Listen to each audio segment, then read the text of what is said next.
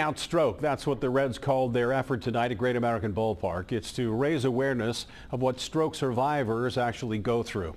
Throwing out the first pitch was Terry Kersey. Her trip to that pitcher's mound started nearly a year ago on Mount Kilimanjaro.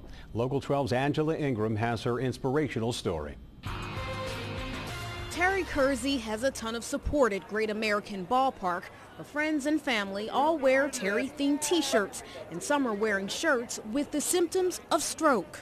I want to help people who have a stroke because it's all right. See, I'm alive, and then you can overcome. Terry and other stroke survivors are at the Cincinnati Reds strikeout stroke game. The Reds are playing the Braves, but it's the bravery of the survivors and their families that's celebrated.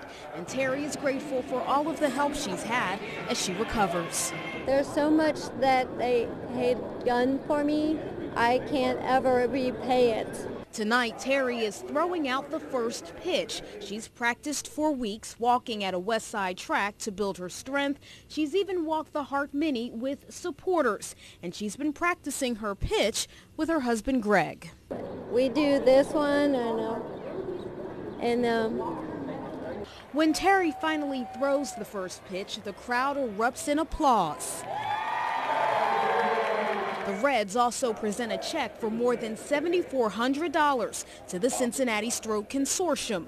Friends and strangers stop to congratulate Terry. For many, she's an inspiration, unafraid of sharing her journey so that others are reminded that they too can overcome life's challenges. The prayers look good. They can do more of them because I have a long way to go, but I'm full. I think that I will full recovery because it's gonna happen. I said so.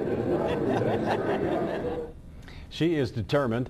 Terry still uses a cane occasionally, but recently she's gone from walking around the track to jogging, and there's more progress. Her last brain scan showed signs that her brain is actually creating new pathways to her arm and her hand.